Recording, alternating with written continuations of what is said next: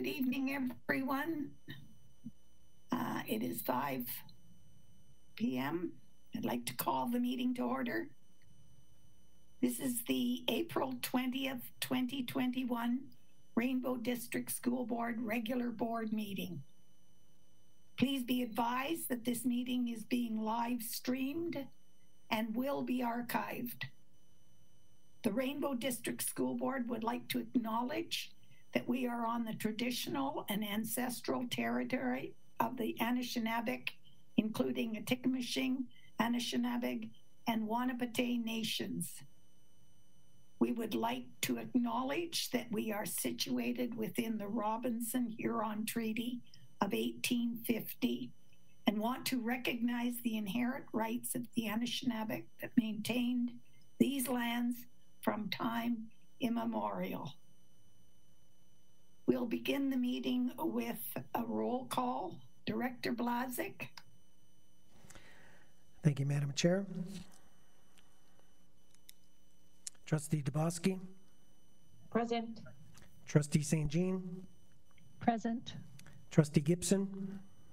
Present. Trustee Cosmerly. Present. Trustee Morrison. Present. Trustee Dewar.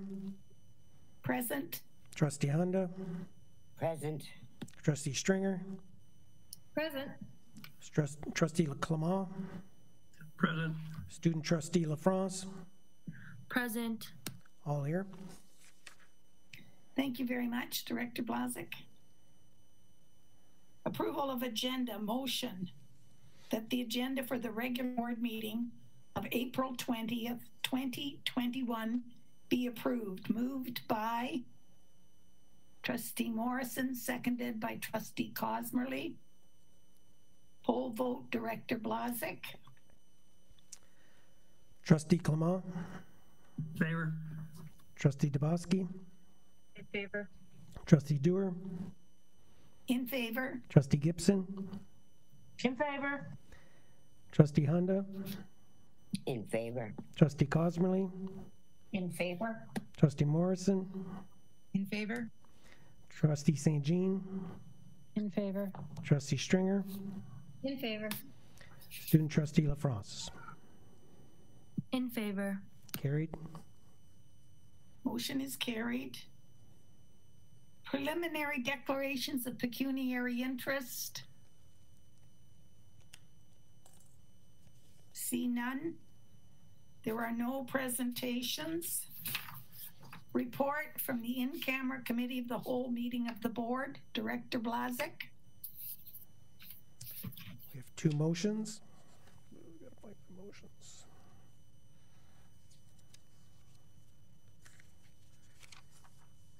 Motion that the board,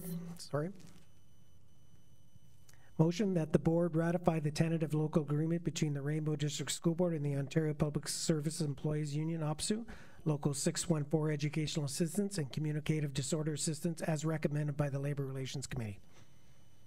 Moved by Trustee Morrison, seconded by Trustee Honda. Poll vote, Director Blazek. Oh, excuse me. Recognize Trustee Morrison. Very brief comment before you take the vote, Madam Chair. It's just on behalf of the Labor Relations Committee, I again want to thank our lead negotiators, who were our HR manager, Tiffany Hayes, and our superintendent, Bruce Bourget. They've had various staff members supporting them through various rounds of negotiations, but they are our lead negotiators. And with the two motions that we are considering tonight, Rainbow Board would have reached a negotiated settlement with all of our employee groups who are represented by federations or unions.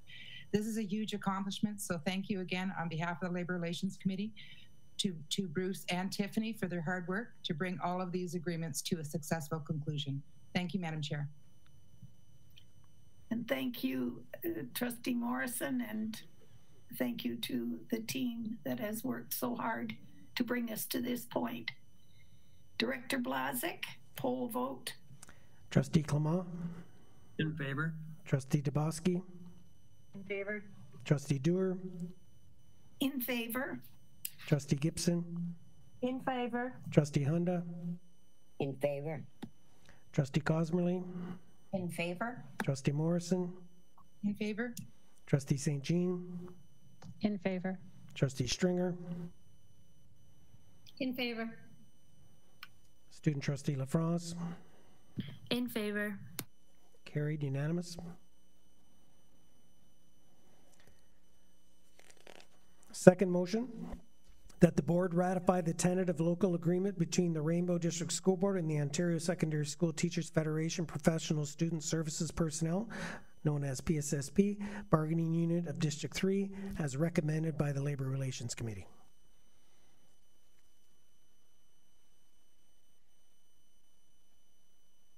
No mic, Chair Dewar. Sorry, moved by Trustee Morrison, seconded by Trustee Stringer. Questions, comments? Call the vote, poll vote, Director Blazik. Trustee Clement, In favor? Trustee Tabaski, In favor? Trustee Dewar, In favor. Trustee Gibson, In favor. Trustee Honda, In favor. Trustee Cosmerly, In favor? Trustee Morrison, In favor? Trustee St. Jean, In favor? Trustee Stringer, In favor. Student Trustee LaFrance. In favor. Carried, unanimous. Thank you very much. Old business, previous minutes, motion that the minutes of the regular board meeting held on Tuesday, March 23rd, 2021 be approved. Moved by Trustee St. Jean, seconded by Trustee Cosmerly.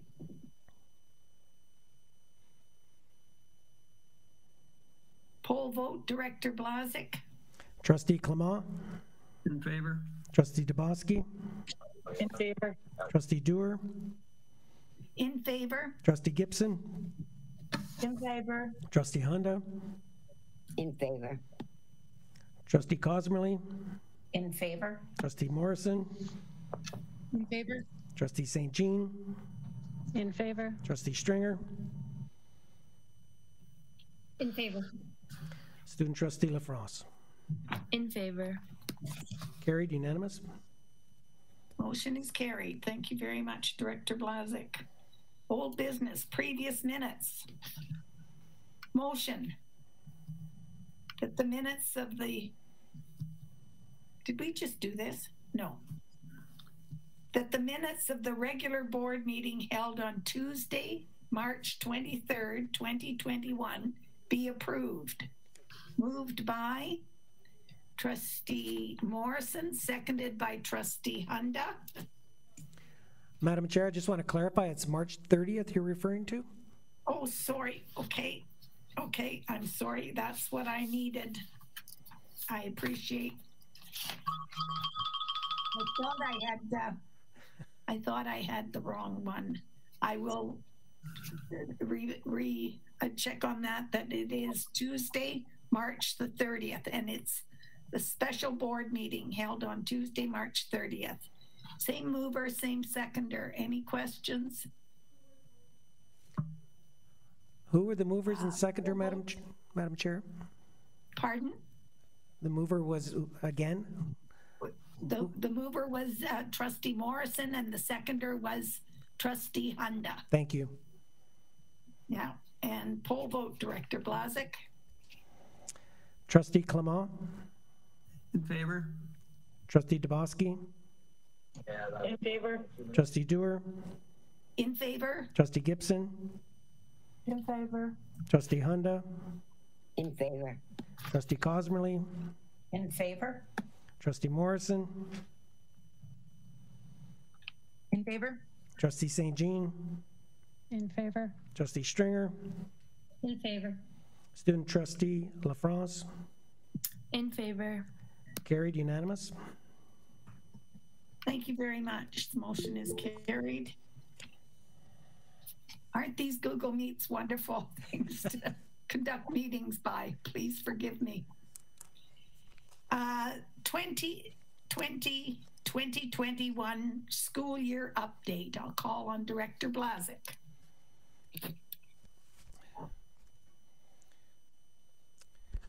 Thank you, Madam Chair. Again, we have a robust report coming forward, so bear with me. Trustees, I appreciate this opportunity to provide another update on the 2020-2021 school year, which will go down in history as the most atypical school year ever. In our ongoing response to COVID-19, our staff, students, and families have shown a tremendous amount of resilience. Resilience is often described as an ability to bounce back from challenges or to go with the flow in the face of change. We have been living and learning in this pandemic for over a year now, and I continue to be proud of our staff, students, and families that have responded both personally and professionally. Their adaptability and flexibility over an extended period of time has been admirable. On behalf of the board, I would like to thank them for working together to keep everyone safe. Health and safety, as always, remains our first and foremost priority. We begin our update tonight where we left off, in the gray zone. Just to recap, on March 11, 2021, the province of Ontario activated the emergency brake in our local health unit region to interrupt the transmission of COVID-19 and contain community spread. Confirmed cases had increased significantly as a result of the highly contagious variants of concern. Public health sub-region districts moved to the gray lockdown zone on Friday, March 12, 2021 at 12:01 a.m. In-person learning shifted to remote learning on Monday, March 15th and continues until further notice. As of Monday, March 22nd, we have some students with significant needs in our school board who are being accommodated in person with ongoing health and safety protocols. Decisions are made on an individual student basis and reviewed regularly. The accommodations are very specific and very limited given the current context with the pandemic.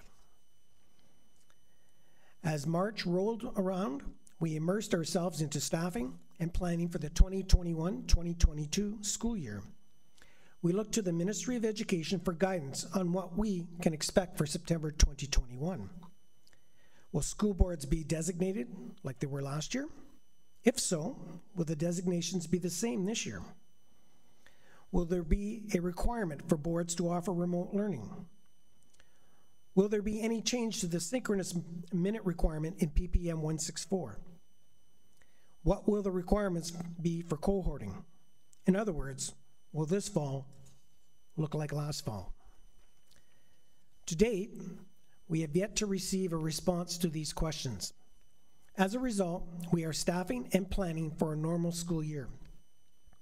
We will make any necessary adjustments when we receive more guidance from the Ministry of Education. And while we recognize that this is not an ideal way to proceed, we are required to meet our staffing timelines in accordance with our collective agreements. So, we cannot take a wait-and-see attitude. After we receive ministry guidance, we will gauge the interest of our families for in-person versus remote learning as required. If we survey 6 months ahead of time, the data may not be as accurate as it needs to be for decision-making purposes. Superintendent Burgett, our Manager of Human Resources, and our school administrators may, once again, have to be flexible and adaptable as we receive more information from the Ministry of Education regarding expectations for the 2021-2022 school year. On March 24th, we received an invitation to participate in a Ministry of Education pilot project to provide wireless internet connectivity to select students without access to better connectivity options. Manitowoc, Massey, and Mindemoya were identified as areas of interest. These areas include Sigonac Public School, S. Geiger Public School, and Central Manitoulin Public School. There will be no cost to school boards and student households for this pilot, which includes a one-time initial investment and service costs for a minimum of 6 months. Prior to the end of the pilot, the ministry said, we will jointly determine the path to a viable operational approach. Naturally, I was quick to say yes, we will participate in the pilot. wanting our communities to benefit from improved connectivity. Equity of access remains a priority within our board. What I did not know at the time was the province's long-term plan for remote learning in Ontario. On March 24th, 21, a headline in the Globe Mail caught our attention. Ontario considers move to make remote learning permanent for all boards going forward. The article stated that the Ontario government is considering legislation that would make remote learning a permanent part of the public school system, according to a confidential ministry document. It went on to say that if introduced and passed beginning in September 2021, parents would continue to have the ability to enroll their child in full-time synchronous remote learning if they choose going forward.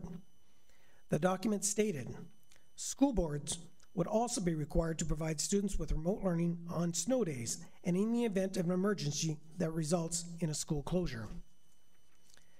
The ministry document stated that school boards would choose to operate separate virtual schools, but there would be no additional administrative funding from the government. If implemented, the document stated, this change will help ensure students have continuous access to public education, even when they cannot attend a physical school. Another item in the news that caught my attention was that staff who serve students with special needs in the Niagara area, were being vaccinated. That prompted us to reach out to the local public health unit for similar consideration, which yielded positive results. Public Health Sudbury District worked directly with school board partners and daycare operators to identify individuals within their organizations who met eligibility criteria to receive the COVID-19 vaccine. Staff members who serve special populations and provide health services or direct patient care to students with special needs or developmental services or mental health, and of course addictions, were all eligible for COVID-19 vaccine. These individuals included early childhood educators, educational assistants, and teachers, as long as they provided direct client services to students who require high levels of physical care and where physical distancing is very challenging or masking is not possible. We extended an invitation to eligible staff to register for vaccination clinics through Public Health. Eligible staff were primarily educational assistants and teachers who work with students who have exceptional needs in intensive support classrooms located in a number of schools, including Jean Hansen Public School. This marked an important turning point for us in the pandemic, as the employee group was the first to be offered the vaccine. We are grateful to Public Health Sudbury Districts for working with us to make this happen. On Monday, March 25th, 2021, we confirmed with Public Health Sudbury District that remote learning will continue until further notice. We sent a letter to our families indicating that there will be no in-person learning until such time as Public Health Sudbury District advises us that we may resume face-to-face instruction. Of course, we reminded families of the importance of following health and safety protocols to limit the spread at home and in the community, particularly in light of the variants, which are highly transmissible. On Friday, March 26th, Chair Dewar called a special board meeting. And on Tuesday, March 30th at 6 p.m. to discuss the provincial proposal for online and remote learning. Chair Dewar invited the director, superintendents, and federation leaders to share their perspectives at the meeting. A news release was issued on Monday, March 29th to inform the public. Given the significance and the scope of the topic, the meeting was live streamed. Even though schools were closed for in-person learning, Public Health Sudbury Districts continued to manage and follow up on confirmed cases and contacts of school-age individuals. Directors asked Public Health if the shift to remote learning was having the desired outcome. Public Health indicated that it was encouraging to note an overall downward trend in school-age cases, and they shared some statistics. They indicated that this is good news, and hopefully the trend will continue and provide ongoing evidence of the effectiveness of the shift to virtual learning. Of importance, however, is that the numbers remain high both in this age group and in the community overall. The current surge would be expected to negatively impact on the feasibility of in-person learning at this time. The special board meeting was held on Tuesday, March 30th, from 6 p.m. to 7:30 p.m. close to 150 people logged on to the live stream, evident that the topic had broad interest in the communities that we served. Trustees, senior admin, and Federation leaders are united in their belief that in-person learning, where students come together with their peers and their teachers in a traditional school setting, provides the optimum environment for children and youth to develop physically, socially, emotionally, and cognitively. Trustees unanimously approved the following motion: that the Rainbow District School Board write a letter expressing its grave concerns that the provincial government's proposed plan for online and remote learning. At the close of the discussion, Chair Dewar indicated, our in-person public health education system is the great equalizer. It is the level playing field that provides an equal opportunity for all our children, regardless of race, color, or creed, and regardless of geography, income, or capabilities. This is an issue worth fighting for. I think we can all agree with that assessment. On March 31st, as we were heading into the Easter weekend, we advised parents and guardians that, once again, Public Health Sudbury District had confirmed that remote learning will continue until further notice. We indicated that we will share information with families as soon as the current situation changes. On Thursday, April 1st, as the number of COVID-19 cases continued to surge across Ontario, Premier Doug Ford announced a province-wide lockdown for at least 4 weeks. The rest of the province joined us in the gray zone, effective Saturday, April 3rd.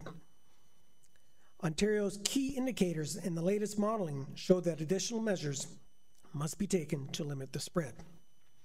From March 26th to 28th, provincial case rates increased by 7.7% to 101.1 cases per 100,000 people. These increases are being driven by COVID-19 variants, which are transmitted easily and result in a higher risk of death and hospitalization, including in younger populations. Of note in this lockdown is that non-essential businesses are allowed to remain open with very limited capacity. Unlike the previous lockdowns, you could go to the mall if you chose to do so. From Thursday, March 25th to Wednesday, March 31st, there were 156 new cases and 18 active outbreaks. 43 new cases tested positive for COVID-19 variant of concern, which is 28% of the cases reported in this period. At the end of day, March 31st, there were 316 active cases and a total of 1,439 local cases since the pandemic began. 413 screened positive for a COVID-19 variant of concern. On April 6th, Health Canada issued an advisory regarding the purchase and use of face masks that contain nanoform graphene, flagging emerging risks and cautioning the use of these masks in healthcare networks, schools, and daycares.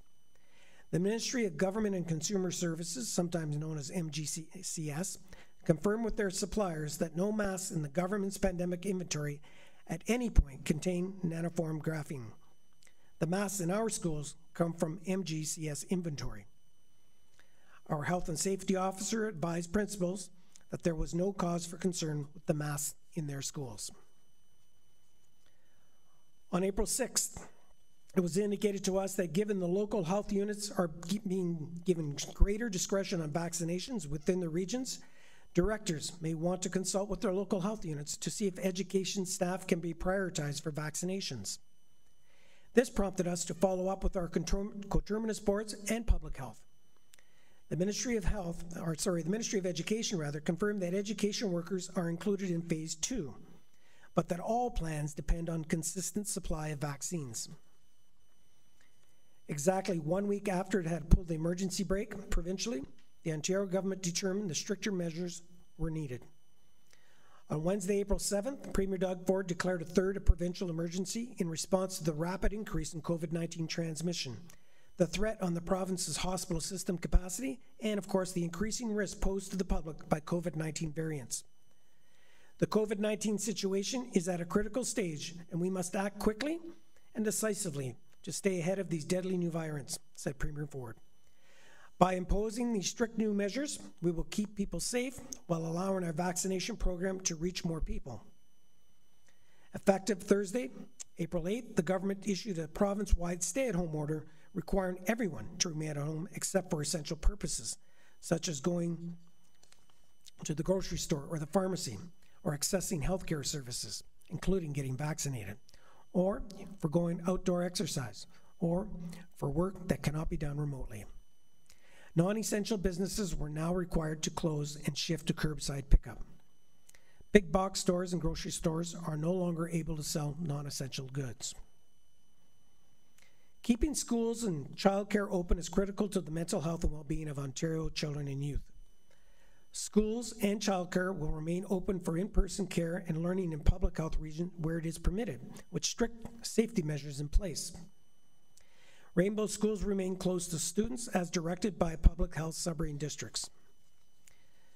The situation locally is very serious, and I am supportive of the stronger measures being put in place by the province, said Dr. Penny Sutcliffe, Medical Officer of Health with Public Health Sub-region District. Almost 55% of recent cases have screened positive for variants of concern, known as VOCs, and we are seeing the virus spread in many locations, including workplaces, daycares, and social settings. Under the current restrictions, it is illegal to gather indoors with people not from your household. I cannot stress how important it is to follow public health measures to buy ourselves time as we continue to work to get vaccines into arms, added Dr. Sutcliffe. To help the community understand where the outbreaks are occurring, Public Health began to post information about all outbreaks on its website when there are no personal privacy concerns related to that situation. With this expanded disclosure of COVID-19 outbreaks, Public Health will begin posting details of outbreaks in settings like workplaces, post-secondary institutions, and licensed child care centers. This information is in addition to the details already posted related to outbreaks in schools and institutional settings, such as long-term care homes, retirement homes, hospitals, and congregate living settings. The information is updated as outbreaks are declared or declared over. As the clock turned to April 8th, the stay-at-home order and new restrictions took effect. The status of schools across Ontario did not change. Local health units make decisions regarding the ability of schools to offer in-person learning.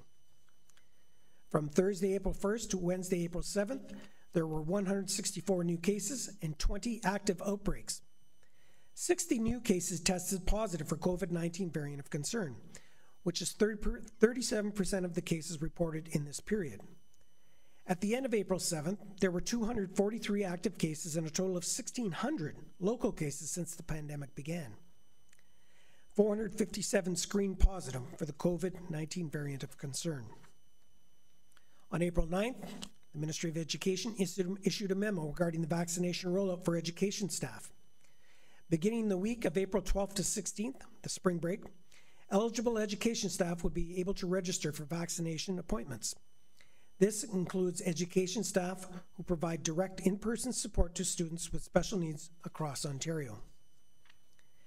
Education staff who provide direct support to students with special needs are defined as those who support students who meet one or more of the following criteria: who requires support with activities of daily living, including health and safety measures, are unable to wear masks for medical reasons, have complex medical needs, or cannot be accommodated through remote learning.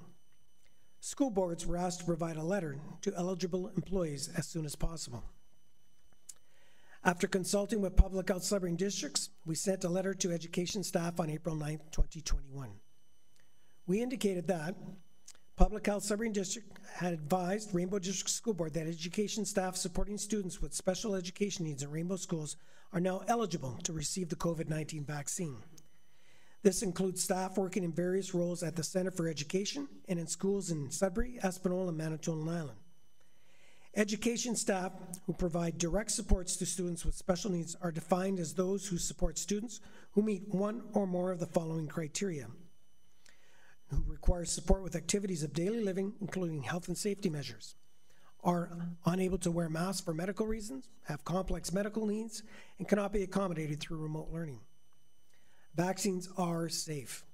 They're effective and the best way to protect you and others from the vaccine, or from the virus rather. We shared a vaccine resource from Public Health. We encouraged staff to book their appointments as soon as possible and provided the contact information. We indicated to staff that they would be asked, we've indicated to staff that they would be asked identifying questions such as the school board or school where they worked. They would also be asked if they met the criteria. Employees were required to bring a letter from the school board and proof of employment, such as a pay stub, to the vaccine appointment to confirm eligibility. We extend our appreciation to Public Health Sudbury Districts for making this opportunity available to staff who work with our students with special needs.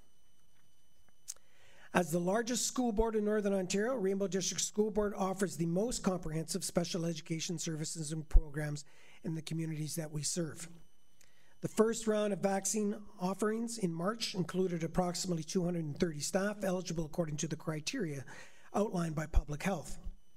The second round in April included approximately 300 staff eligible according to the criteria outlined by Public Health. Therefore, a total of approximately 530 staff in Rainbow Schools met the eligibility criteria.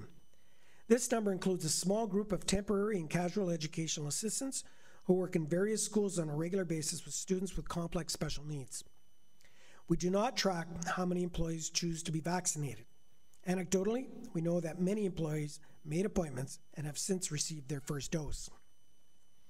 On Monday, April 12th, staff at Cecil Facer and Frank Flowers had an opportunity to be vaccinated.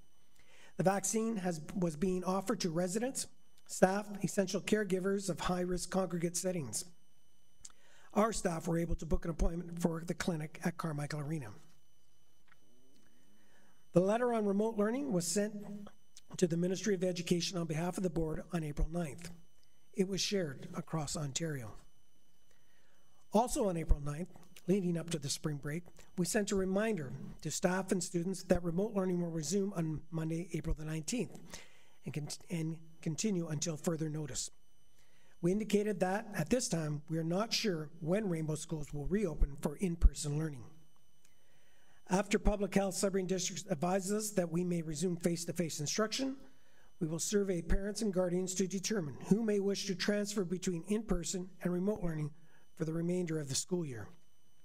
We advised our staff and families to please continue to follow all health and safety protocols to limit the spread of COVID-19, including hand washing, physical distancing, mask wearing, and staying home.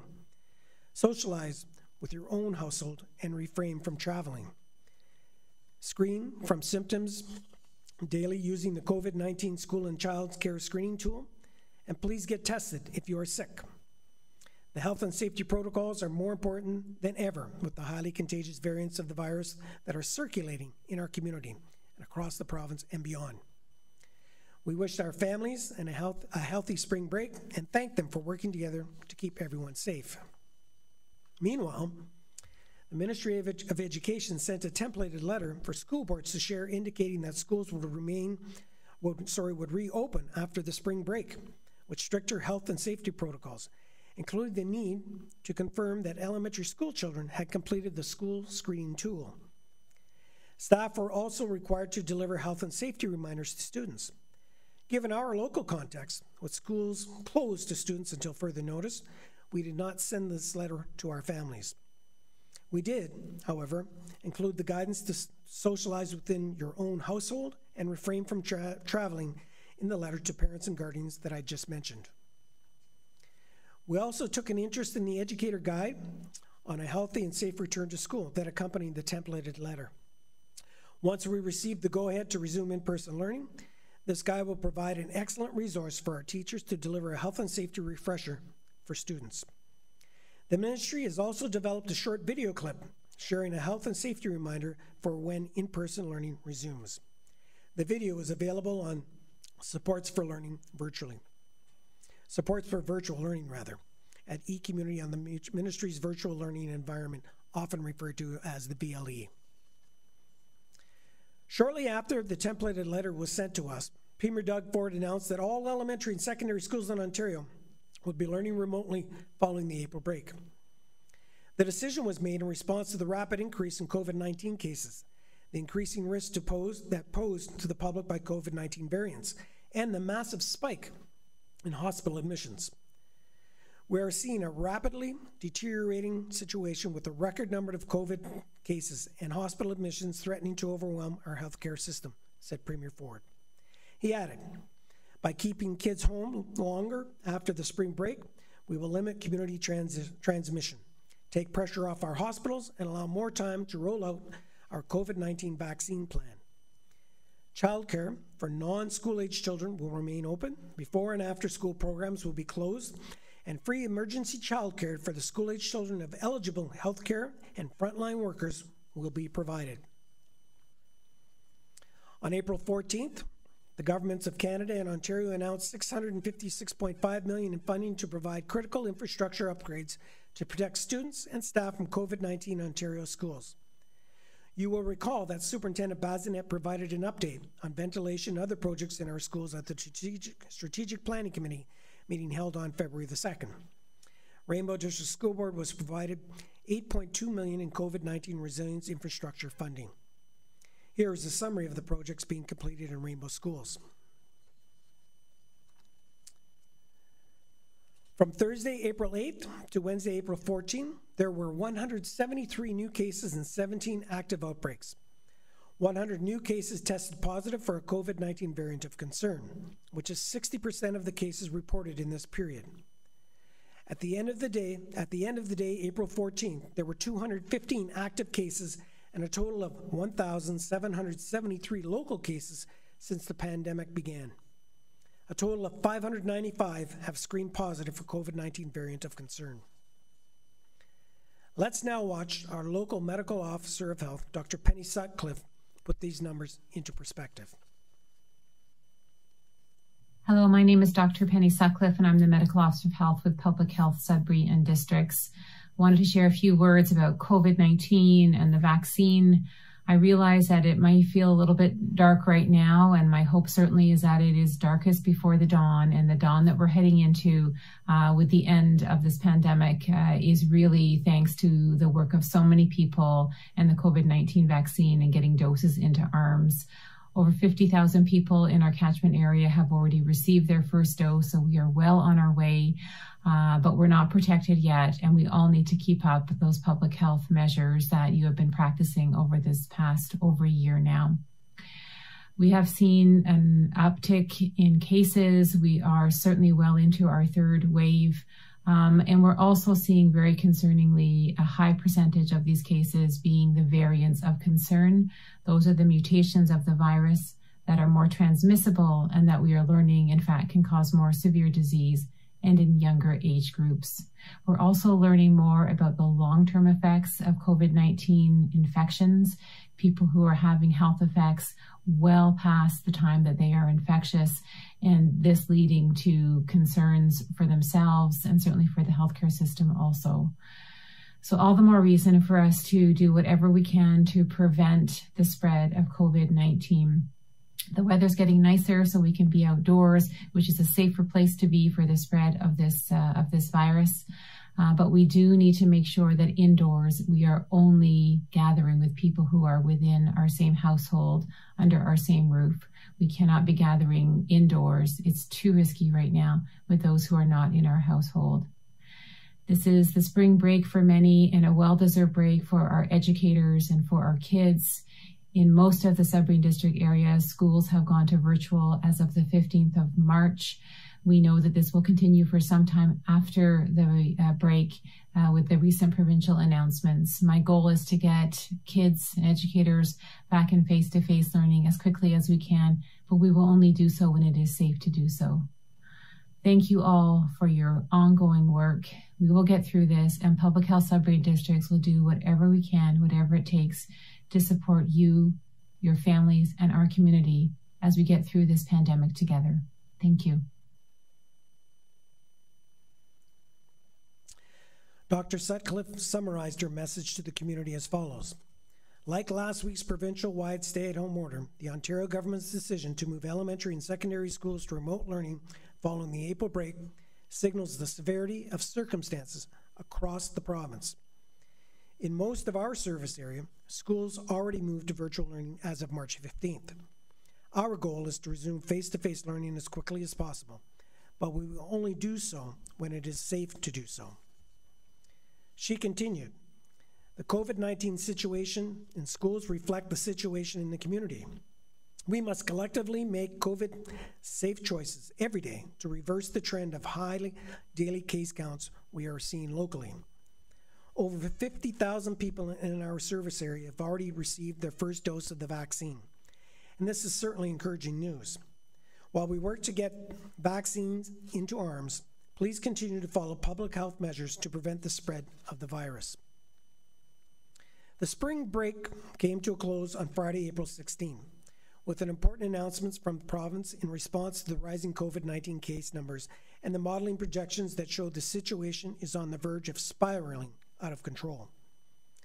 Both the provincial declaration of emergency and the stay-at-home order have been extended for additional 2 weeks. The government restricted travel into Ontario from Manitoba and Quebec, with the exception of work, healthcare services, transportation and delivery of goods and services, or exercising Aboriginal or treaty rights. The province closed all non-essential workplaces in the construction sector. This does not affect the construction of our new school on the LaSalle Secondary School site. This project continues with stringent health and safety measures. Police officers and other provincial offences officers were given the authority to require any individual to provide their home address and purpose for not being in their residence. This measure was revoked the following day. All outdoor recreational amenities such as golf courses, basketball courts, soccer fields, and playgrounds were closed with limited exceptions. Closing playgrounds were also revoked the following day. The pandemic has certainly challenged us to find new ways to maintain valued tradition, and that includes special events. On March 11th, approximately 12 classes of students from Rainbow Secondary Schools joined together virtually to talk trades with Paul LaFrance. Paul is the head designer for his own company and is best known for his role on HGTV's Home to Win, Custom Built, Decked Out, and Deck Wars. Paul was joined by his daughter, a recent welding graduate, who was inspired to pursue a career in the trades during a dual-credit shop class. This event was made possible by the Ontario Youth Apprenticeship Program, Rainbow District School Board, and Cambrian College. The 75th Annual Kiwanis Music Festival of Sudbury kicked off on March 29th and wrapped up on April the 9th. This year, participants uploaded their performance on videos using YouTube, and live adjudications took place via Zoom. This year, the 51st Annual Sudbury Regional Science Fair went virtual after canceling last year's fair for the first time since its inception. Whether it's earth sciences, biology, chemistry, physics, engineering, or more, I'm amazed at the creativity of the topics and the complexity of the analysis put forward by students. These projects are a testament to student imagination and curiosity, their ability to wonder, observe, question, explore, experience, and evaluate. To participate, students completed their projects and prepared presentation materials that were uploaded to Project Board. And although participants, staff, judges, and families could not watch projects come to life in person, the online platform has allowed the broader community to participate from the comfort of their homes. This year, Rainbow schools were represented by 3 students from Llewellyn Park Secondary School.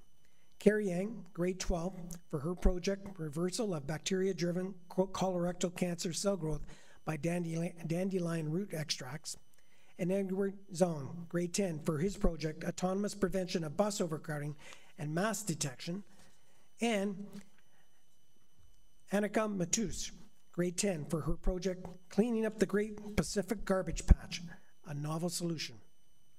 The fair wrapped up virtually on Sunday, April 18th, when a celebration of all 2021 projects and participants and award winners. Edward, Carrie, and Annika each earned divisional, special, and grand awards. All 3 students were selected to participate in the virtual Canada-wide Science Fair next month. We wish them continued success as they showcase their projects among the best young scientists in the country. Congratulations. Rainbow District School Board Student Senate will host a Stand Up for Equity and Inclusion Conference on Thursday, April 29th. Students from all secondary schools will participate in this virtual event. Throughout the day, students will break into Jamboard sessions and hear keynote addresses on a variety of topics such as personal bias, body positivity, gender equity, poverty awareness, immigration, as well as equity issues with the LGBTQ2+, and Indigenous communities. The day will culminate with the sharing of ideas by schools about ways to bring the information back to their peers to further foster equity and inclusion. I would like to thank the Student Senate under the leadership of Student Trustee Ava LaFrance for their work on this important conference. Another event set to go virtual is the Schools and Community Safety Supported by Community Threat Risk Assessment Protocol presentation with Kevin J. Cameron on Wednesday, June 2nd at 6:30. Kevin Cameron is the Executive Director of the North American Center for Threat Assessment and Trauma Response. He led the crisis response following the 1999 school shooting in Taber, Alberta, just 8 days after the Columbine school shooting. Kevin Cameron developed the Traumatic Event System, known as TES model, and Canada's first comprehensive multidisciplinary violent threat risk assessment training program, in concert with the RCMP Behavioral Sciences Unit.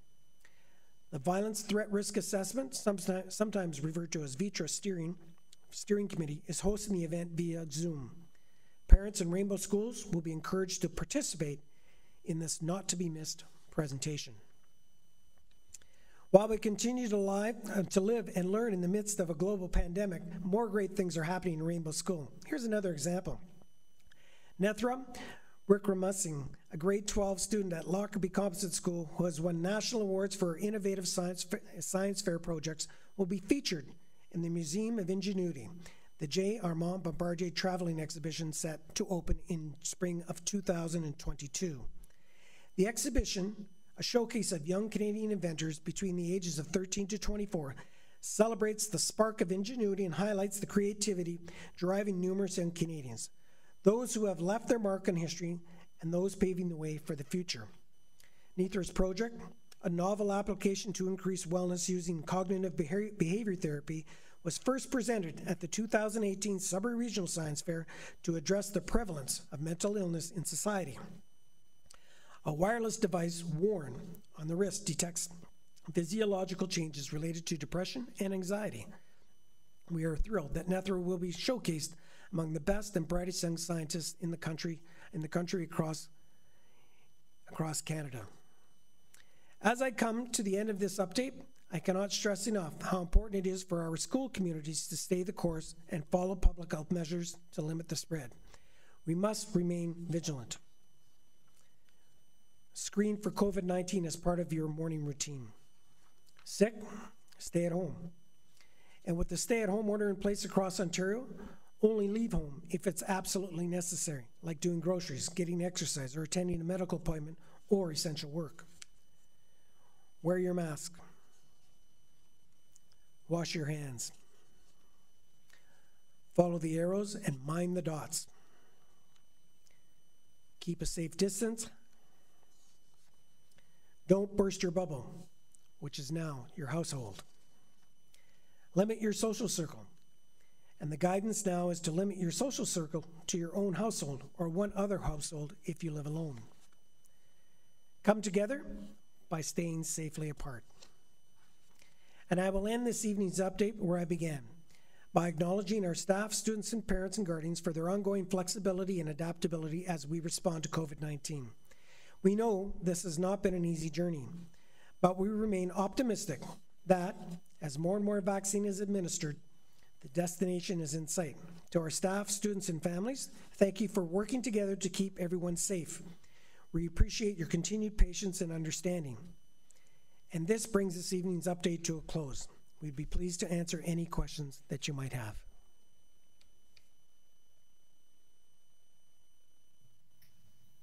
Once again, I have to say thank you very much on behalf of the trustees, Director Blazek.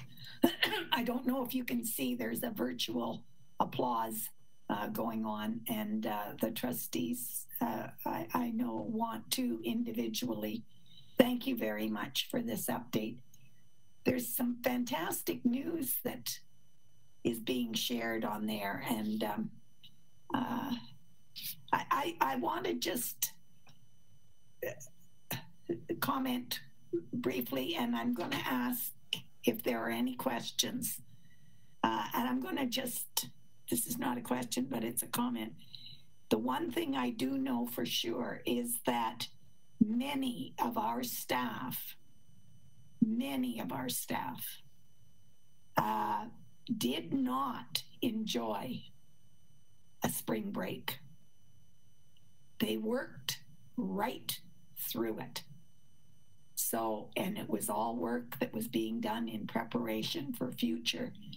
And I have to tell you that I know for sure that happened. So I join with you, Director Blazek, in thanking our staff for everything they do every day. Any questions for Director Blazek or Trustee Gibson? Thank you, Chair Dewar. Yes, through you to Director Blazek. I was wondering if you had a number or a percentage of how many of our staff, and that's at school sites and also at the Centre for Education, how many of our staff are working from home currently? So I don't know the exact number, but I will tell you the vast majority, and I would suggest it's probably at least 90%. Okay, that's what I was looking for, like a rough idea. It's so roughly 90%. Okay, thank you very much. And with regards to our staffing and planning for next year, you mentioned that we're staffing for a normal school year, unless we receive any further direction from the ministry. And so in your presentation, you indicated that there was no information at this time. Is there any indication of when that may come, or is there any idea of how the timeline might go, or it's radio silence there? It's a great question. It's one that we ask, that's asked almost every Monday of the minister, and it's one that's asked of every Thursday of the deputy minister when we have our conference calls. We have been told on numerous occasions that it's coming soon. Okay, thank you. And just a last question regarding the wireless internet pilot out there in Manitowoc, Massey, and Mindamoya. What sort of technology do you know is the pilot employing for? So at this point, all I can tell you is that there will be towers, and the towers will be will be located on the school site. Whether they're on top of the building, beside the building, what the tower looks like, I have no idea. So those details need to come forward still. Okay, thank you. What I can tell you though is they have a 15-kilometer radius in terms of their connectivity rate, and my understanding is optimum level is 12 kilometers and less. Okay, thank you. Trustee Cosmerly. Just one quick comment. My daughter is a psychologist in Ottawa. She does cognitive behavior therapy, as do her peers. I've shared the information with her and her peers about the wonderful project that was done by one of our students. And they're going to try to take a look at it and see if it might be something that they might be able to use where they work. I want to give a shout out to all of our really incredible students that take part in the science fair. There's such wonderful stuff that's out there. So I just wanted to share that. Thanks. Thank you very much, Trustee Cosmerly. Trustee Morrison. Thank you, Madam Chair. Through you to Director Blazek. Norm, I know you're aware of this, and I know you've been working behind the scenes to try to improve this situation, but my question still comes, particularly if we're all under, basically, we're in virtual learning until further notice. Why would there be different communiques coming out from the four directors? It's a great question. I think some, I can't speak for the other directors, but I will tell you that we only provide information based on what's been given to us by Public Health Sudbury District, and we don't project. All we do is we take their lead. I think some folks, maybe they're taking it at 1 week at a time or 2 weeks at a time and giving definite dates in preparation. Not sure what the rationale is behind that, but we are taking our lead from Public Health. So until further notice, this is our situation. Supplementary. Supplementary comment, if I could. Thank you very much. And I know you've been working to try to clarify this, Norm. It just causes confusion in the communities, and we've got neighbors who are getting different messages who live side by side, kids who share bus routes, French boards telling them they were going to be back on the 28th and then extending it another date, and ours are saying until further notice. And so amongst families and caregivers, it's causing confusion. So if you could just again pass that feedback back, I would appreciate it. Thank you. I certainly will. Thank you. Thank you very much. And I want to, just before we move off of this topic and on to tenders and requests, I want to remind everybody of the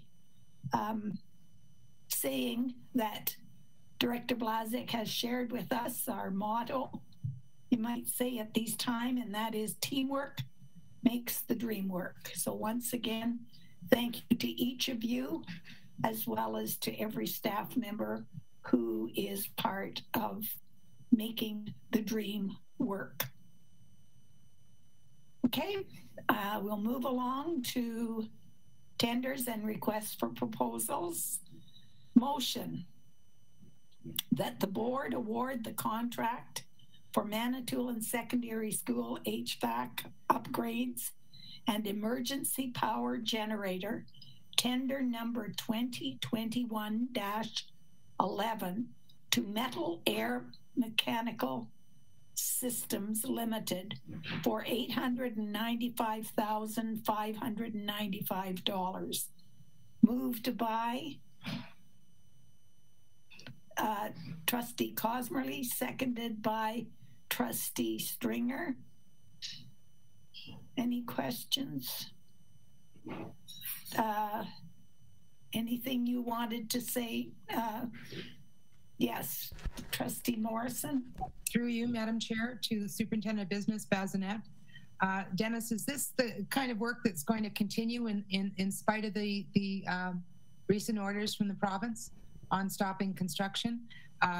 They said that projects that were funded by the governments would not be stopped. So I want to assume that these particular ones this work will proceed, but I thought I better verify that.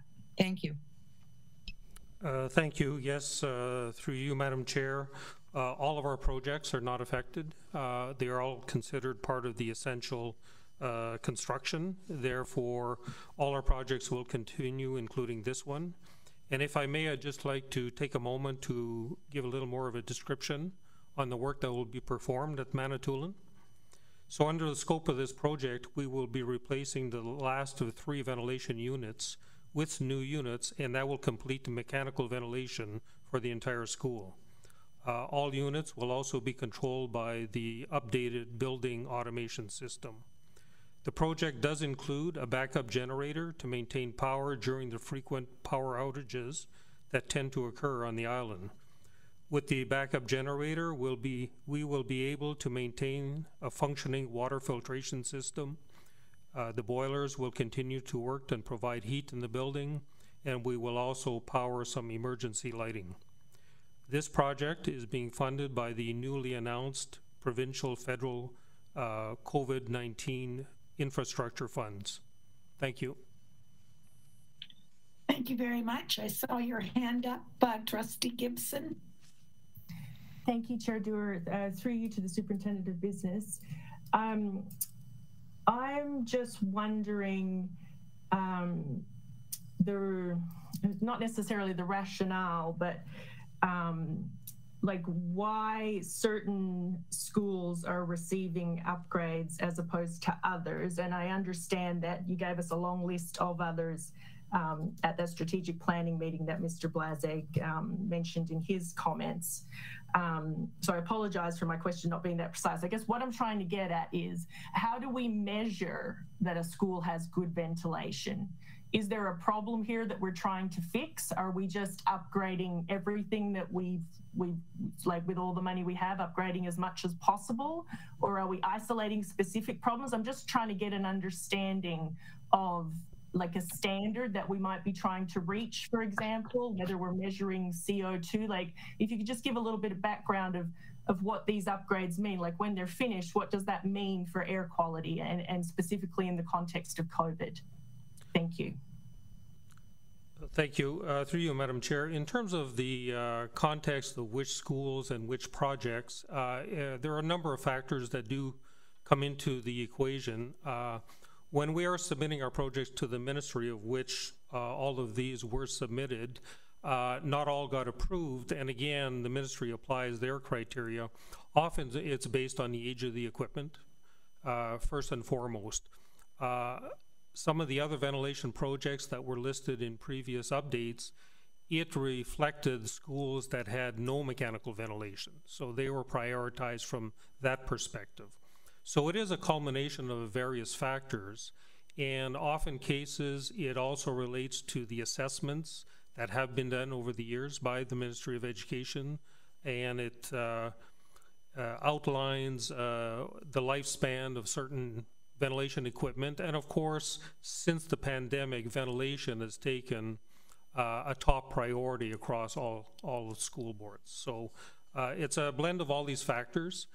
In terms of the actual measurements, under the scope of one of the other PPFs that were announced, we are performing some actual ventilation testing at the schools that were outlined in the previous report. And once again, it's being measured as a performance to the standard of the construction itself. So it's not, we're not measuring air quality per se, because that in itself is a very different matter. And that typically, within the context of our own board, only comes to the surface if we're having particular concerns in a certain building with indoor air quality. And it's often complaint driven by the occupants. So I'm hoping that gives you a better context of how we tend to get some of these projects listed and then subsequently approved. Thank you. Thank you, Superintendent. Thank you very much. Poll vote, Director Blazik. Trustee Clement. In favor. Trustee Dabowski. In favor. Trustee Dewar. In favor. Trustee Gibson. In favor. Trustee Honda. In favor. Trustee Cosmerly. In favor. Trustee Morrison. In favor. Trustee St. Jean. In favor. Trustee Stringer. In favor. Student Trustee LaFrance. In favor. Carried unanimous. Thank you very much. Motion is carried. We have another motion that the board award the contract, pardon me, the contract for RLBD Public School ventilation and electrical upgrades. Excuse me. Tender number 2021-09 to New Style Construction Company, 1988 Limited, for $969,200. Moved by Trustee Clement, seconded by Trustee St. Jean. And are there any questions? Would you like to give us a little bit of information on that one, Superintendent Bazinet? Thank you. Yes, thank you, Madam Chair. Under the scope of this project, we will be upgrading the main switchgear for the school and all of the electrical panels within the schools as they have reached the end of their life cycle, and it's very difficult to get parts for the repairs. With the electrical upgrade, we will be able to install additional rooftop ventilation units to provide additional ventilation to the school, and also, once again, control the ventilation system with our building control systems. Under the scope of this project, it will be funded through our school condition improvement funding allocation, which is the one we receive on an annual basis. Thank you. Thank you very much. Everyone ready to call the vote? Poll vote, Director Blazik. Trustee Clement. In favor. Trustee Dabowski. In favor. Trustee Dewar. In favor? Trustee Gibson, In favor. Trustee Honda, In favor. Trustee Cosmerly, In favor? Trustee Morrison, In favor? Trustee St. Jean, In favor. Trustee Stringer, In favor. Student Trustee LaFrance. In favor. Carried, unanimous. Motion is carried. Thank you very much. There are no reports or recommendations from board committees. There's no request for leave of absence, and that brings us to director's remarks. Thank you, Madam Chair. Thank you, Madam Chair. Just wanted to, there's a couple of things that you might recall that we had some challenges with the school year calendar. We had thought we had arrived at a school year calendar earlier in the year, but the ministry then imposed, or at least requested three PA days at the beginning of the school year. So that meant we had to go back to the table and reorganize our PA days. So there is some subtleties, some subtle differences. And again, you have to be reminded that we have an obligation to at least consult with one of our collective agreements, ETFO, in order to arrive at a request that's based on their collective agreement, and that is if we have any, we must have their permission or at least their collaboration in order to have more than one PD day prior to the start of school. So in this case, we brought forward that we were originally going to have 3 PA days, September 1st, September 2nd, September 3rd, as the ministry requested, and the ETFO had decided that that was not in the, that was against the collective agreement, so we went back to the drawing board and we came up with an alternative. So we have a slightly varied school year calendar, but it is novel in that for students, they will not notice any difference, whether you're from Rainbow or whether you're from one of the other 3 boards. So basically the biggest change is Rainbow will have 2 PA days in September, September 1st and September 2nd, and March the 11th. March the 11th originally was going to be a board holiday prior to the March break. But since we had to forego that, the 3rd day, and in terms of our discussions with ETFO, we made March the 11th the PD day, which didn't impact students whatsoever, and it didn't impact busing, so that was a good thing. So at this point, we share a common calendar with the other 3 boards as it relates to students, but it will be slightly different for PA days. So it's suffice to say that there will be a communication forthcoming, and I know our communications officer, Nicole Charette, is working with the other boards, and they're looking at not only the English version, but a French version, so that'll be coming out anytime soon. Okay, so I just wanted to bring you up to date in regards to that. The other thing, and so I just wanted to bring forward to, like I did in camera, I just wanted to make this public this afternoon, and so if you'll just bear with me. So again, tonight I want to inform trustees of my intention to retire. So like the sunrise for every warm and sunny summer morning, there is ultimately a sunset. Have you ever noticed how fast the sun sets? It seems like 1986. That was my first year as an educator up in Attawapiskat. It felt like it was just yesterday. It has been 35 plus years for me, and my sunset is soon approaching, signaling the end of what is and was a wonderful experience, a wonderful career. And since 1990, it has been a privilege and an honor to serve all of you in the Rainbow District community as a teacher, principal, SO, and since 2010 as director. So I thank you. My sunset will be complete on August 31st of this year, and by then, my sincere hope is that the effects of the pandemic will be fading, and a new day, a new era, filled with promise, will be before you, hopefully maintaining and building on the mantra of reaching minds and touching hearts. And of course, I will do whatever I can to assist the board with the transition to a new director, and whatever that entails. Please note, although this is my official notice, there is lots of work to be done, and as I mentioned earlier, we can talk about our history together at another time. And for now, we'll roll up our sleeves and ensure we capture that last bit of sun. Thank you.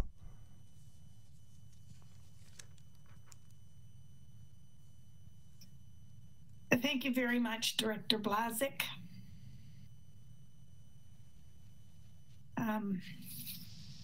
Other items. I'd like to call on Trustee Clement as Representative OPSPA Director. Thank you, Madam Chair. First and foremost, I'd like to congratulate Norm on his decision. I think I mentioned to him before, there's no life like it in retirement. Coming up on Thursday, we're having our Northern meeting at 6 o'clock. And on Saturday, we're going to have our directors meeting for OPSPA at 8:30 Saturday morning. With our Northern meeting, we'll be mentioning, we've sent in our board report, and Judy Cosme putting a mental health piece together for me. We'll be sending that in also. I'll also be sure that I'll be mentioning the Student Senate and the NASRA, her achievements, and also the Science North achievements.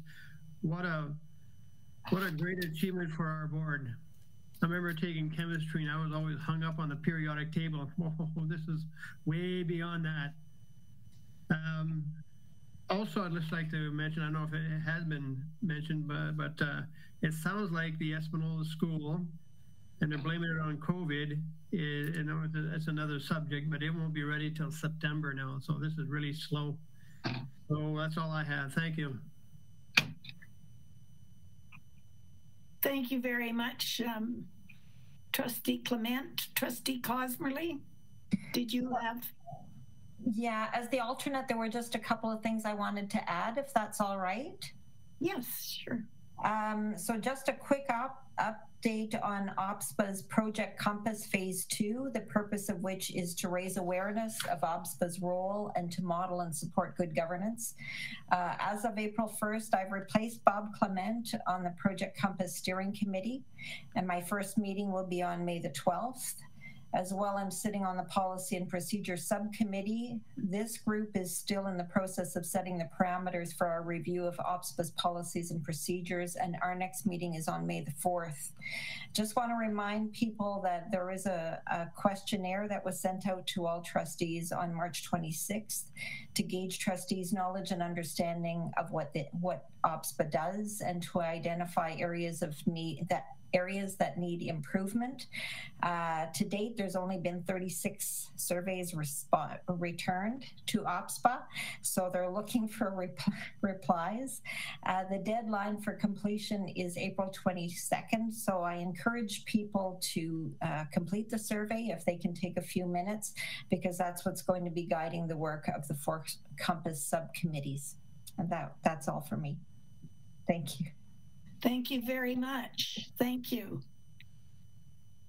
Call on Student Trustee Ava LaFrance, and you got some big stuff happening, Ava. We do. So right now we're just finalizing all the details for our conference. We're just like smoothing everything out to make sure it runs effectively and everyone will be able to get onto the meets and listen to all of our great speakers. I also just wanted to let everyone know that if you do want to attend the conference, we're just finalizing the agenda right now and like activating the link so they're able for everyone to click on and go to their proper presentation. So we'll send that out soon to anybody who wants to join us, but that's all I have tonight. So would you be willing to send those links out to the trustees, and then those trustees that want to can link in, or would you want us to contact you individually? I'll send the agenda to all the trustees, and then you'll be able to see at what time certain people are presenting, and you can go into those keynotes or breakouts or just join us the whole day, whatever you want to do. Sounds like a plan. Thank you very much, Trustee LaFrance. Trustees' remarks or questions? Trustee Stringer. Thank you, Madam Chair.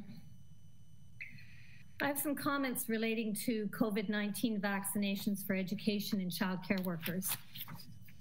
On April 7th, Minister Lecce responded to significant pressure from OPSPA and many other groups by announcing an increased level of prioritization for vaccination of education sector workers.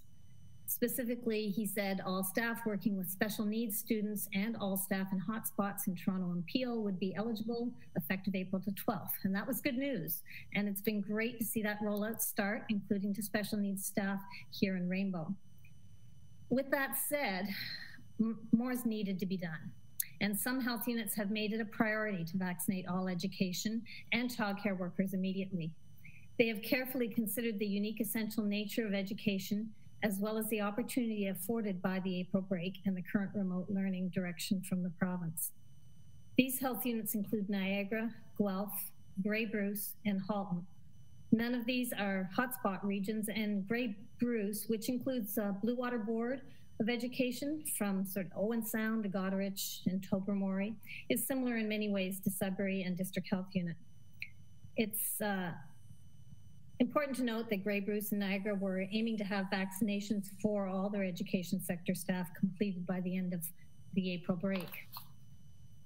Niagara's health unit rationale, and you can look this up on their website and see it, is really about early prioritization of education workers is very helpful in considering all of this discussion. They noted a number of risk factors in schools, including the risk of exposure to infection, since many children experience asymptomatic infections, the risk of transmission within a congregate setting, including on buses and in class, the risk of disruption to in-person learning, which is critical to the mental, behavioral, and developmental health of children, and also the risk of long-term effects from COVID-19 in children, including rare but serious cases of inflammatory syndrome, which remains unclear, and therefore it's very important to vaccinate those who may transmit illness to children. So Niagara noted that school closures disrupt critical school-based services, including the provision of support to parents so they can continue to work. Importantly, they noted that school closures divert health unit resources away from their vaccination rollout to do contact tracing and outbreak management. Case in point, last week, Grey Bruce was busy vaccinating all of their education workers when they had a spike of 73 cases in one day and had to divert personnel from vaccinations to contact tracing. We know that here in Sudbury and District, the situation's been very similar, with a large number of school-based outbreaks causing huge pressures on the resources of the health unit and resulting in the movement to remote learning in area schools a number of weeks ago. With education workers in remote learning, we have an opportunity right now to vaccinate them and add an extra layer of protection for students, staff, their families, and the community. Our students need to be in school, and our custodians, EAs, teachers, ECs, daycare workers, bus drivers, and school admin staff need to be able to attend to their students' needs without the fear of contracting COVID and taking it home to their families. September 1st is not far off, and in order to have public confidence in our personnel, in other words, staff being fully vaccinated, we must vaccinate every employee by April 30th, with a second vaccination by August 31st. So, Chair Dewar, I'm prepared to make a motion this evening to address this. Now, the motion would read as follows, and I will be open to perhaps a change in how it's addressed. That Rainbow District School Board write a letter to Public Health Sudbury and districts with a CC to the Premier, the Minister of Education, federations, OPSPA member boards, requesting all education sector workers receive a COVID vaccine on a priority basis. Now, having said that, it has been suggested that we address this letter to the Premier and the Minister of Education and put the pressure there, as they are the ones controlling vaccine distribution, and our own local public health unit doesn't have the ability to impact that. I'm open to discussion about that with folks, and I guess I'll leave it there right now. Thank you.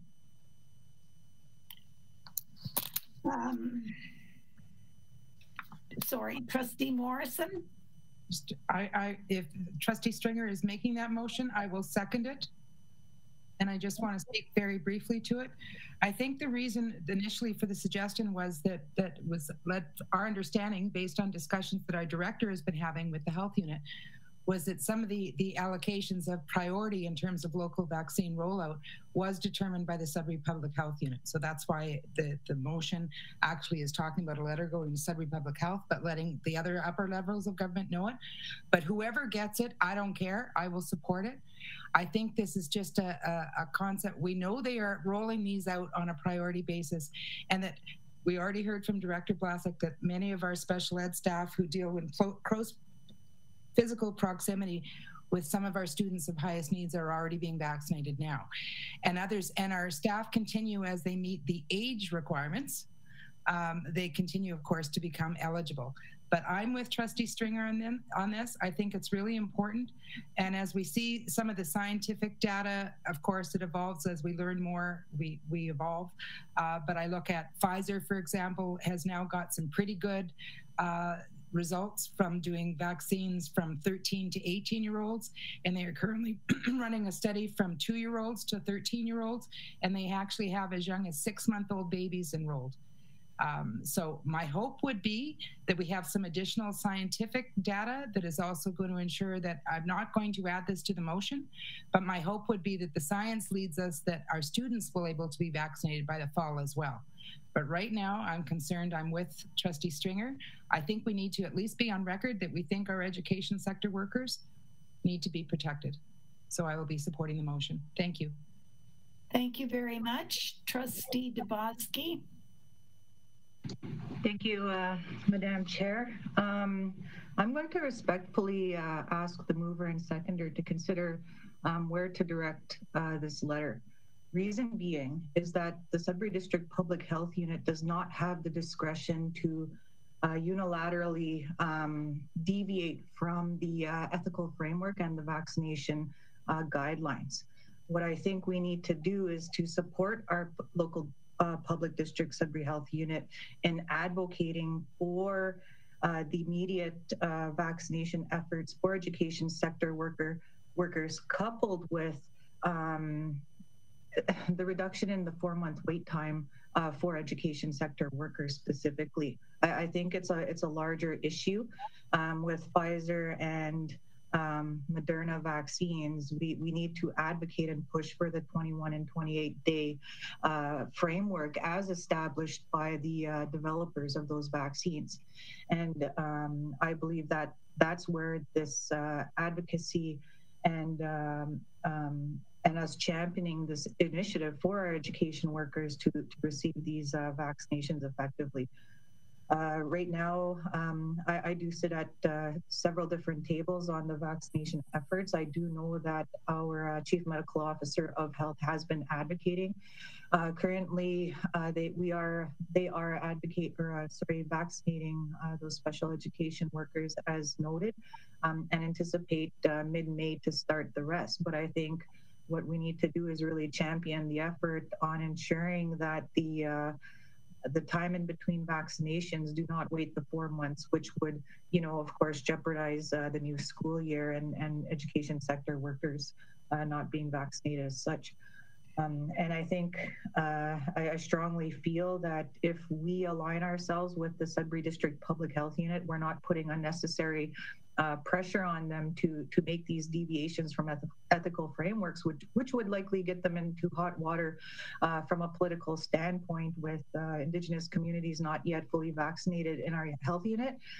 The issues that Niagara and Grey Bruce did face as part of their deviations is that there was significant backlash and concerns in relation to the ethical prioritization framework. And I would hate to see for Sudbury District Public Health Unit triaging from those who have a priority, seniors, underlying health issues, those who are unable to get into a central region such as Sudbury. On Manitoulin Island, for example, the West End hasn't even been touched yet. And so I wouldn't want to put Public Health Sudbury in an awkward position to triage and take away from those who are already listed to put the others at a more of a priority. While I do fully support the prioritization of everyone in our unit equally, we need to be mindful of the precarious positions we may not think of that we're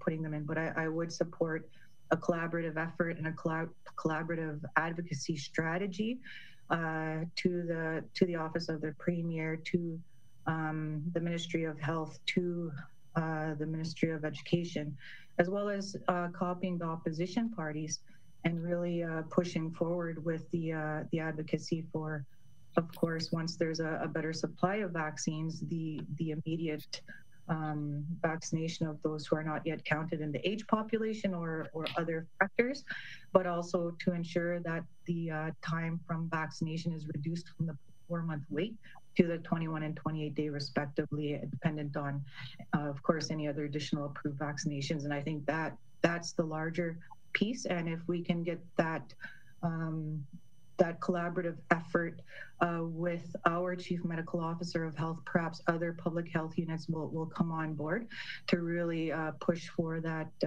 enhancement to the ethical framework of the vaccination distribution. So I think Rainbow District School Board can champion this and really can really make a change with respect to vaccines for Manitoulin Island and our educations, because Manitoulin Secondary School fell within the borders of Chiging First Nation. We did include all educators at Manitoulin Secondary School in our vaccine rollout plan in the effort to mass vaccination our population. And so I know Director Blasek has been wanting to share that news, and I've been asking him to kind of wait as the vaccines roll out, but we did make that offer as our community to vaccinate those who we deem as essential workers within the borders of our First Nation community. And so I think there's other ways to also do the same. And I think when we look at those pieces and those relationships and those collaborations, I think it's best to be in alignment rather than to lobby an entity that may not have that ability, but really lobby those individuals at the different tables. And I'd also be happy to take any letter made by Rainbow District School Board to any of these entities and push them through at different tables. I also sit at in a strengthened advocacy effort for educators as a whole. So I'll leave my comments there. Miigwech. Thank you very much.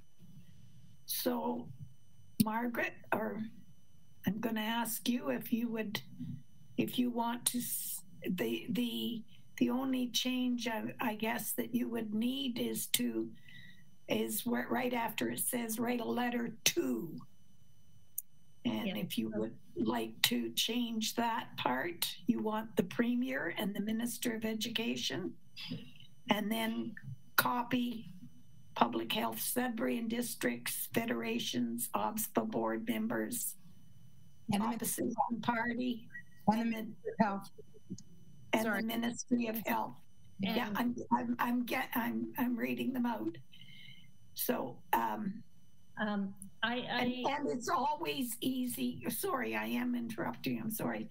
It's always very easy to add copies, to whoever, but we absolutely have to decide as part of the motion who the letter is going to go to. And I am open to changing that to be that the write a letter to the Premier and the Minister of Education with a copy to the ones we've mentioned. I think a lot of this stemmed from the scientific community and that have come forward and said that the government needs to be looking at essential workers. Until we get our essential workers vaccinated, we're going to continue to not be able to keep our schools open, for example. We get back to school, but now our essential workers, our teachers that aren't vaccinated are off sick because of the new screening. They could be off with one symptom, and our schools aren't able to stay open. So it's kind of a vicious circle that we need to break that. And I think that the scientific community, they were speaking as well about education workers, but they were also speaking about, places like Amazon, where they needed mass vaccination so that we're breaking that cycle again. I hear in the news today, there's been some new developments in some of that. So that's where my thought was coming from, that we need to address this. So we break that cycle, we get our kids back to school. If the strength comes from addressing it to the Premier and the Minister of Education, I'm fine with that. Does everyone else support that? Or well, let's have some more. There's some more discussion that's out there, and I did recognize Trustee Gibson and then Trustee Morrison. Thank you, Chair Dewar. I just wanted to bring up a point of order. Is the motion on the floor? Has it been read and seconded? So is someone putting forth an amendment, or like, I just feel like we're having a discussion. We need to put forward an amendment. I'm confused. Okay, that's why I went back to the mover, Margaret Stringer, and the second and the seconder. And Margaret has said she's quite willing to see the change to Premier and Minister of Education. Excuse me, Madam Chair. Yes. So do we need to currently vote on that now and then change it? I would like to have no. There's no voting yet. None. Okay. Until we have our discussion over. Yeah. Pardon?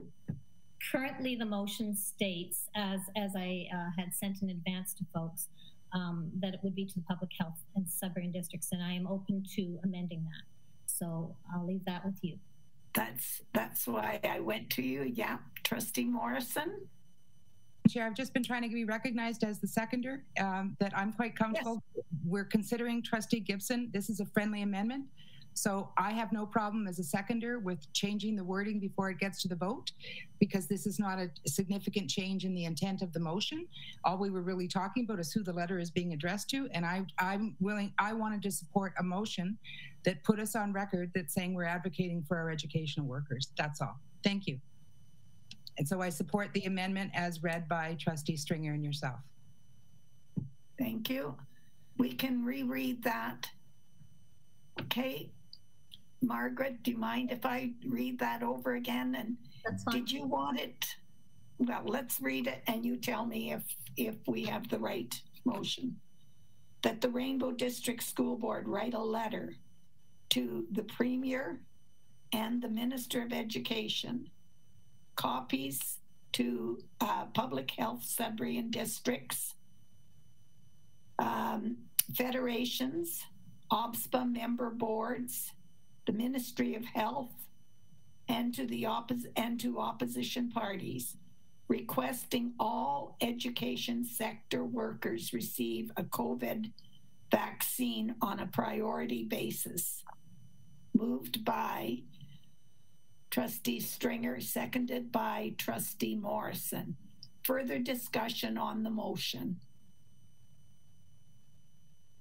Ready for the question? Trustee Gibson. Thank you, Chair Dewar.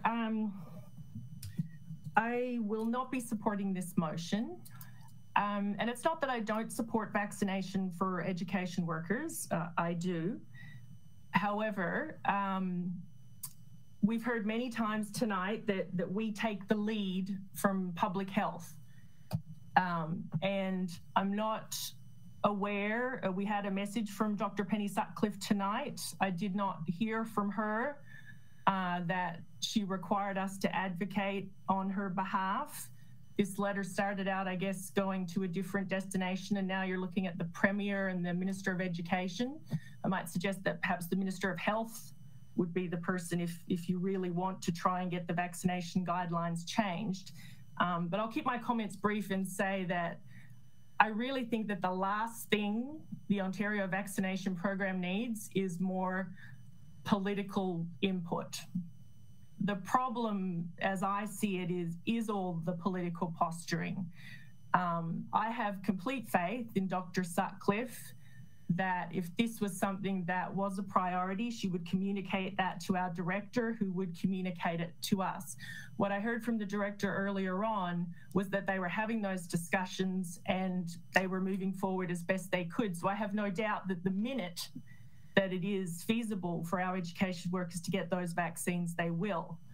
The other issues that were brought up by Trustee DeBasque are all very valid points, the timing in between the vaccines, that sort of thing. But I'm just not really sure if that, as a school board, if that's our mandate. It's certainly not my area of expertise. I understand that Trustee DeBasque sits on those tables and has access to much more information, but perhaps those tables are the people that need to be, or the committees need to be writing letters and advocating, because they have all the information in front of them. And frankly, I just don't. And I don't see the necessity of putting my opinion in when it's an uneducated opinion on this matter. Having said that, I really hope that we can get everyone vaccinated as soon as possible. Thank you. Thank you very much. Trustee Stringer. Respectfully, Trustee Gibson.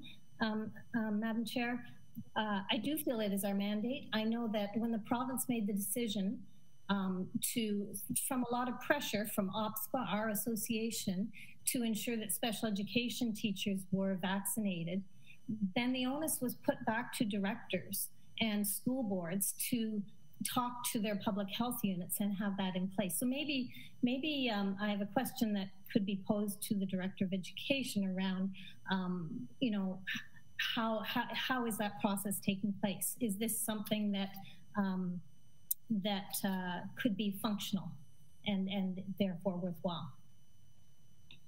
Director Blazik, are you available? I sure am. So the answer to that is, as I've reiterated, I think in the past, that we do meet with public health weekly, and we do have conversations with them. Sometimes they're ad hoc during the week, but every Friday morning at 8 o'clock, we do have a meeting with Penny and the 4 directors and her subordinates. Now, she's not always there, but certainly the messaging that we do present to her is that there is a strong advocacy for our folks to be vaccinated as soon as possible.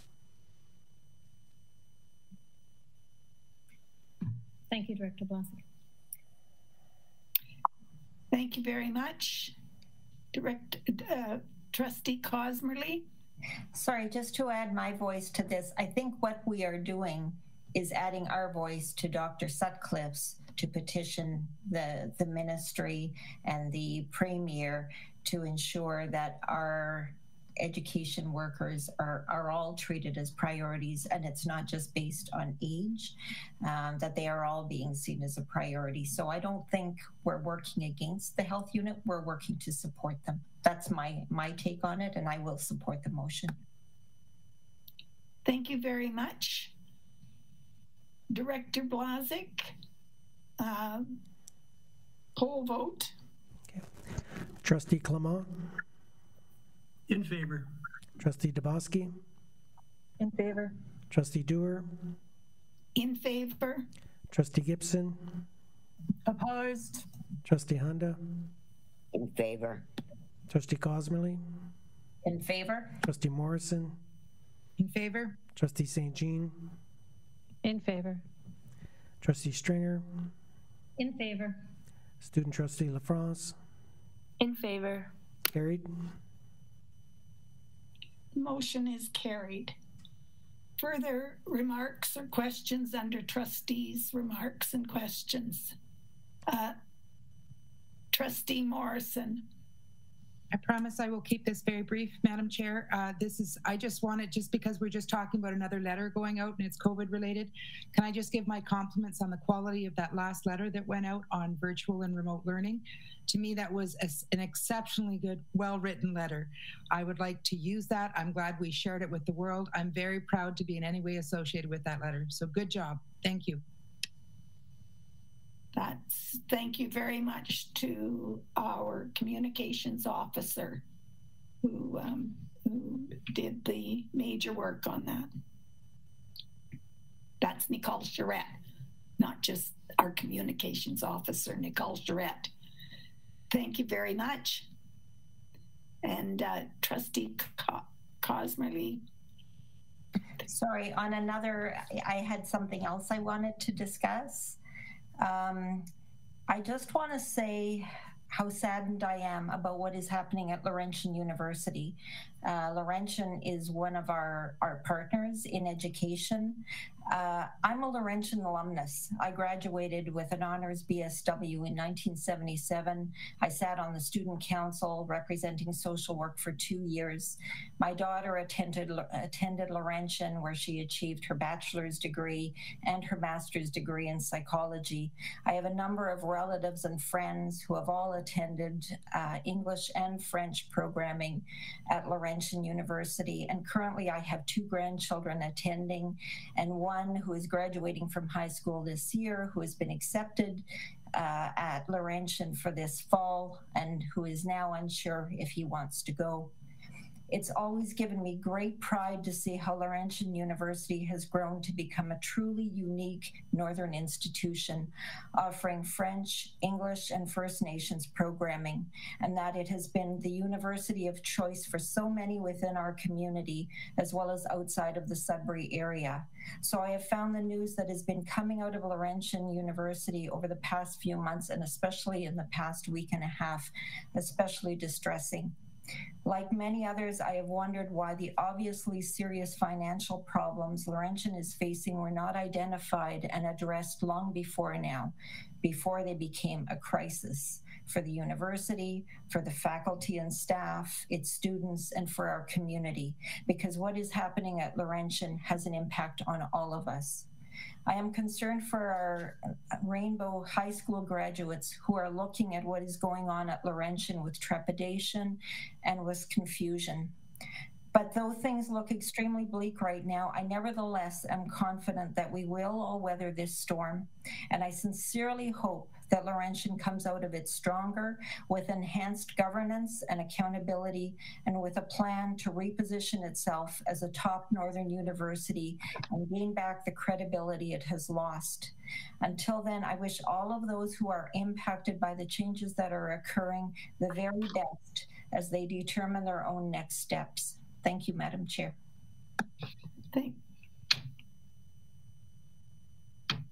Thank you very much.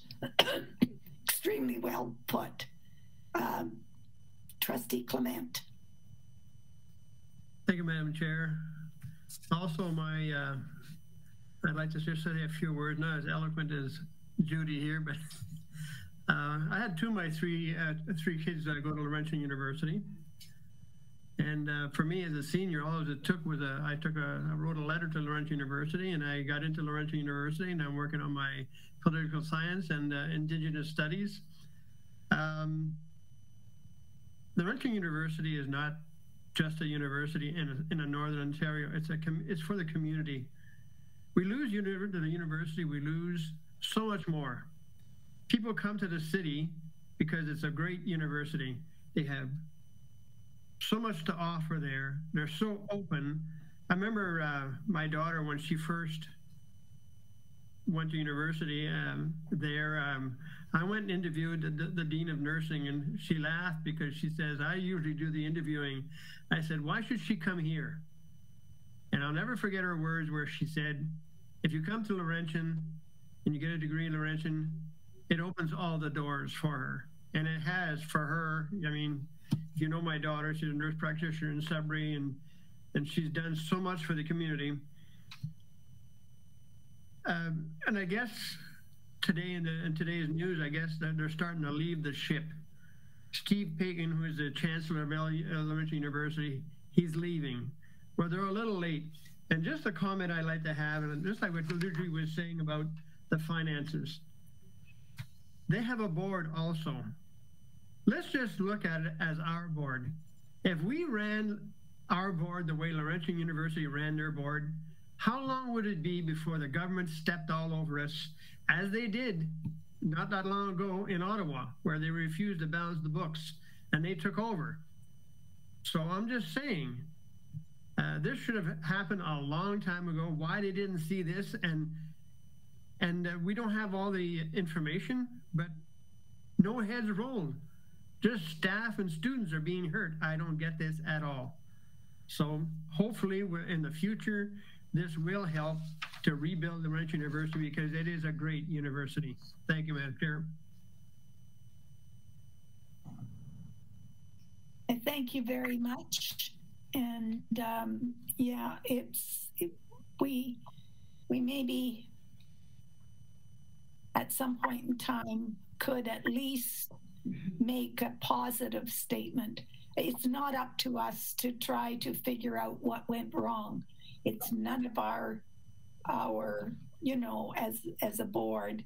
I know it has nothing to do with us, but I will say, you know, we need to at least recognize the fact that Laurentian University is part and parcel of our educational community, and it's part of our broader community. So I thank you very much for bringing that up. Sorry, Trustee Dubosky. Sure, I'd just like to add my comments as well to this conversation.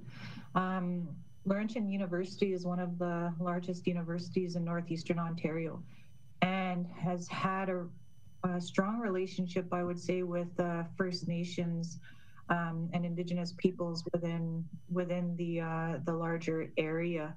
And we find that, you know, with the situation and challenges happening, it's going to create a further inequity in access to education for Indigenous students. Our students, whether they're living on reserve or living in a larger area or city such as Greater Sudbury, Espanola, and surrounding areas, access to education is difficult at best. And with the inequities and social inequities plaguing First Nations individuals, the situation happening at Laurentian University further divides that again. And so many of our families, and I think most people from the north would not be able to number one, survive in a larger area like Toronto with the high rental rates,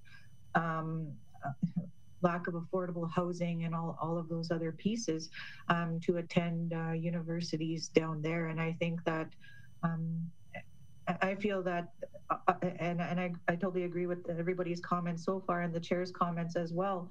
I feel that it would be beneficial that Rainbow District School Board does issue some type of statement to share our voice as part of that larger educational community, and perhaps have the director can have those conversations with our secondary school professionals, seeing how many of our students from the board, you know, choose to attend Laurentian.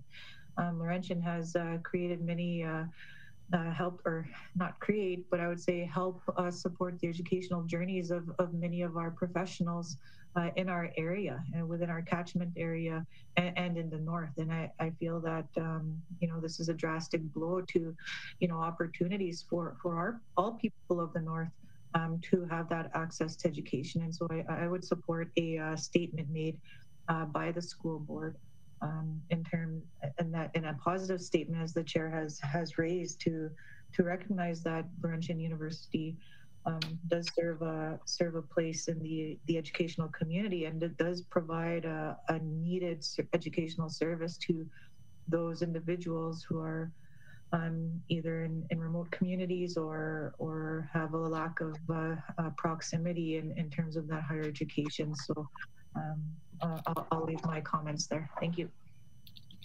Thank you very much. Chairperson's remarks. I have absolutely no remarks this evening, and I'm just going to move right along. Reports from officials and staff. Please take a quick look at your backup, which is the Special Education Advisory Committee minutes. In the non-staff communications, I wanted to also mention, just although Director Blazik has already mentioned, that the letter to Minister Lecce regarding the government's proposal to expand online and remote learning It was sent on April the 9th. It wasn't shared with other boards until April 13th. However, it was shared with other boards on April 13th. So, I